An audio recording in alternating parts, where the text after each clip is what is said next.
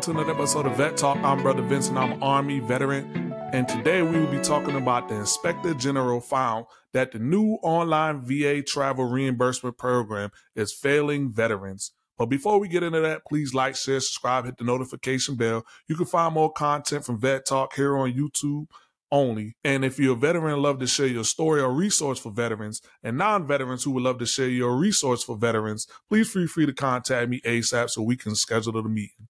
Now that we gotten that out the way, again, we're talking about the Inspector General finding new evidence that the reimbursement program created to assist veterans with travel reimbursement is failing veterans. And I just recently found out yesterday when my wife came back from an appointment that she was having issues with this program.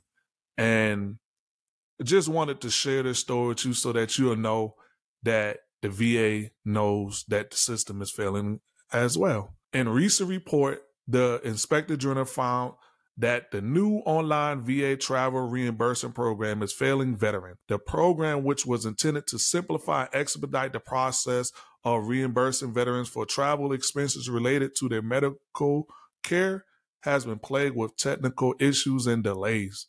According to the report, many veterans have experienced difficulties accessing the online system and submitting their claims.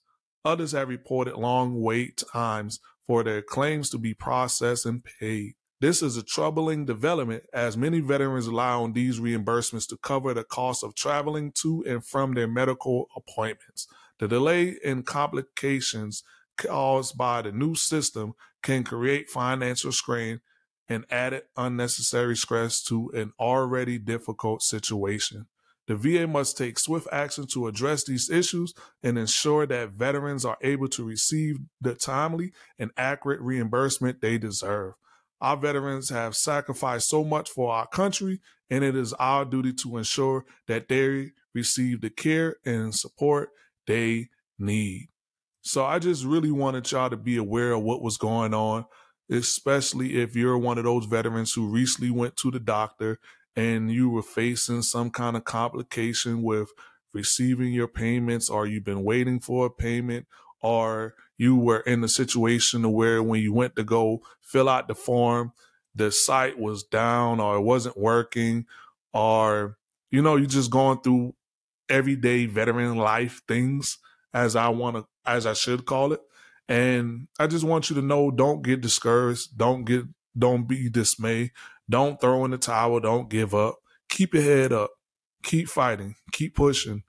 Keep, just fighting and making sure that, you do what you need to do, and don't let them discourage you or distract you with all of the errors and technical difficulties that are going on within the system. They are well aware of what's going on, and I'm pretty sure in due time, the kinks in the armor will be ironed out and the system going to operate and function like it needs to. And if you must and need to, I did a video recently that you can go look at, and you can go to the va.gov website and try to do it on there. And if not, they have numbers that you can call. So as always, this has been another episode with your boy, Brother Vince for Vet Talk. Vet Talk out.